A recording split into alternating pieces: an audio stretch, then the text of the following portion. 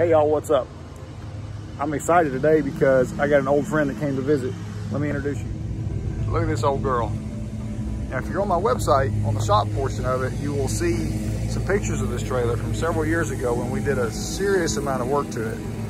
You'll notice back here on the back, all this area that doesn't have as much paint on it, that is all brand new. We completely rebuilt this back end. The slide outs, the whole structural framework, it's all brand new. That's why there's nothing to surface rust, because the quality of paint we had obviously wasn't as good as what was originally on the trailer. So it just kind of oxidized and disappeared. But structurally, it's still very, very sound. Unlike some other portions of this trailer that we've got to do some repairs to. Look at that hole right there. We also added this entire box in there for wood blocks and straps or whatever else they wanted to carry in there. We slide it out, open it, easy access. Now, check this mess out. This entire lower rail right here has got to be replaced because everywhere you look, there's holes rusted through it. That is a DOT failure. And it's all the way along. So the whole rail is shot. And the bottom side, yeah, right there. Oh, look at that.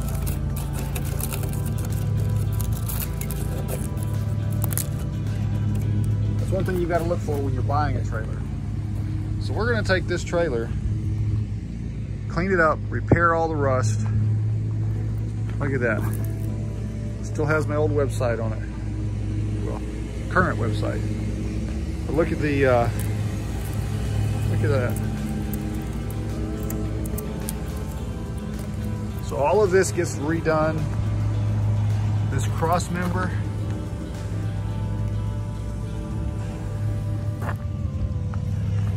Everywhere that's structurally weak, we're going to repair.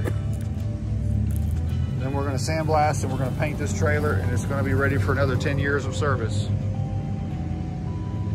So y'all stick around. We'll be putting out a few more videos of the repairs as we go along. New cylinders. We've replaced all the cylinders on this trailer back when we had it in the shop. Oh man, it's probably been 5 years ago or more at this point. We also did this winch install.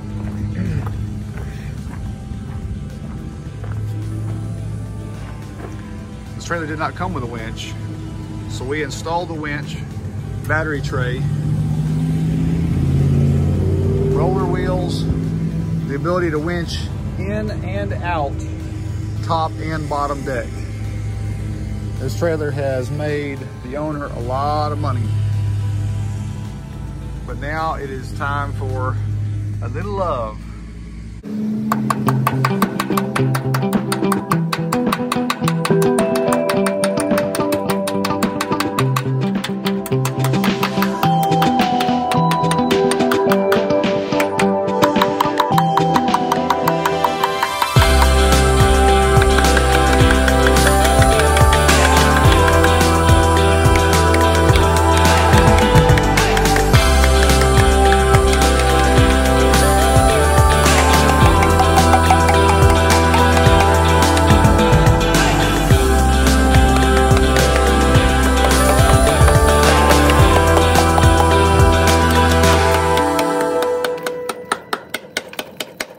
Enough about this beast.